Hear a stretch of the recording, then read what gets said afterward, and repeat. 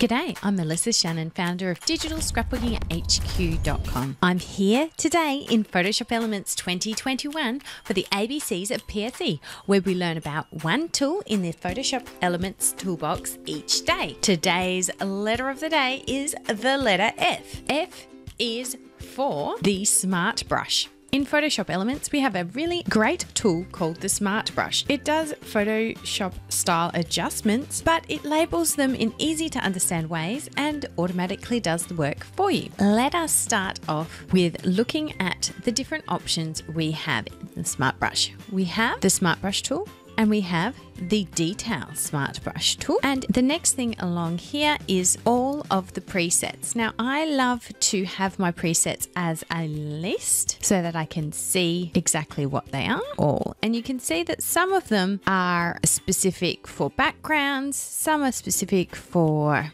fixing issues, things being behind bars or a net, and some are just fun edits. So let's try this brick wall, and we're just going to paint around the background of this photo, and as you can see, it's putting a brick wall effect over that whole photograph. You use the Smart Brush in the same way as you would use the Quick Selection tool, in that you can have it set to draw a new selection each time, add or remove from your selection. You can change the size of the brush, and you can also change other brush settings. Inverting the selection simply means that everything that was selected is now deselected, and everything that was deselected is now selected. So now we see the bricks on Matthew's face. You can also use the Refine Edge tool to allow you to, refine the edges so that you have a bit more of a soft edge, for example, and you might want to, run across the edge of curly hair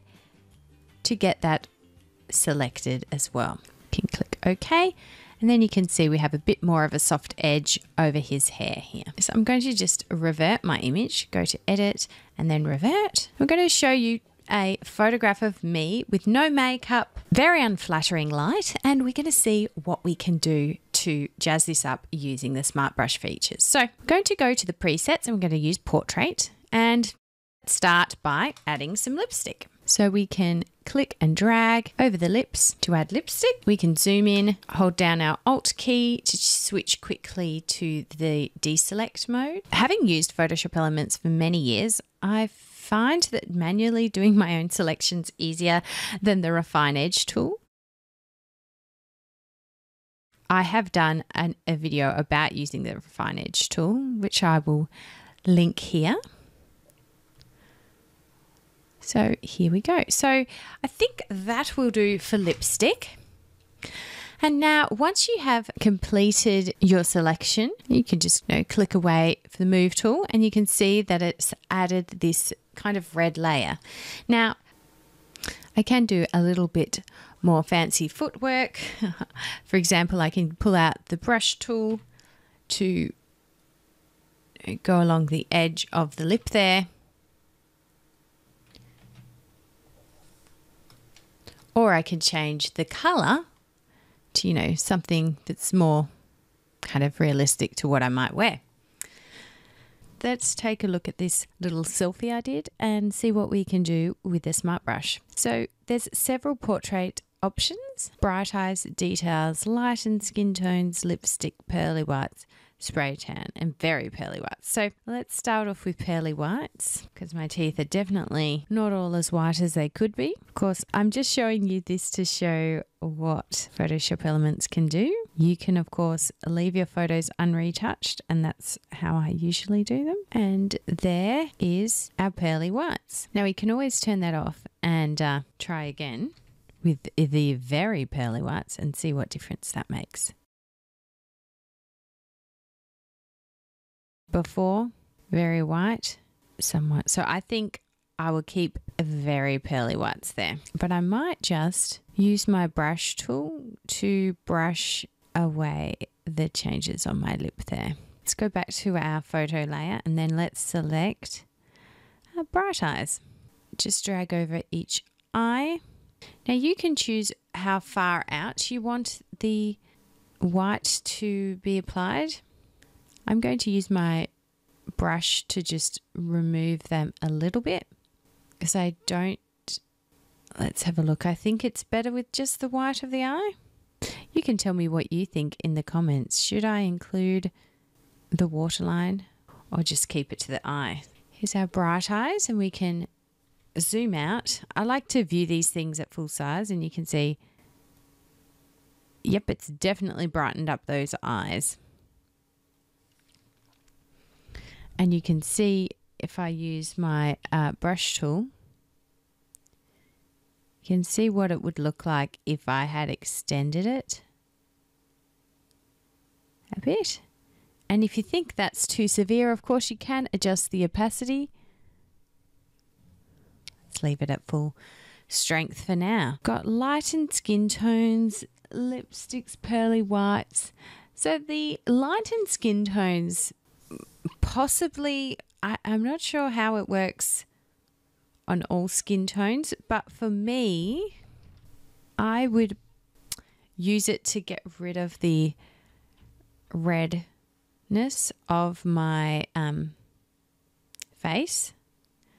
See, I don't know that it, at least on my pasty skin, it's really taking out that red quite a lot, and it's not getting rid of my freckles. The other option you have if you want to work with your skin is a spray tan. So let's go the other direction, and can you even tell the difference? Of course, this will be very personal depending on your skin. I don't think that spray tan has actually made my skin any darker or bronzier. I think I'll keep my skin just as it is. What I would love to see added to this Smart brush would be some maybe some skin smoothing options. Now we do have some lighting effects, some photographic effects, special effects, lots of different effects. This photo is adorable, but Lucy's red jacket here is quite distracting, I feel, although it does kind of balance with the tulips. So what I'm going to do is I'm going to use the Desaturate Reds option, and I'm just going to paint that on Lucy's arm here. I'm going to use the Refine Edge tool to just help decontaminate the colors, so you can see where the jumper is. You can see we've got a bit of an issue, so we're just going to add a little bit out here because that red was really just getting onto his jumper. And then we're just going to add a tiny bit. There we go. And then what we can then do is reduce the opacity of that layer if we want to allow some of the red to show through, make it blend in a bit more. Thanks so much for watching. If you liked learning about the Smart brush tool, don't forget to leave me a thumbs up, subscribe and click the bell icon so you'll get notified of the next video in the series. To make sure you don't miss any of them, because you know how things can get lost in your feed, subscribe to my email list. Here, you'll receive my free printable shortcut cards, plus reminders of when new videos are posted. If you'd like to learn more about Photoshop, Elements or digital scrapbooking, head to digitalscrapbookinghq.com.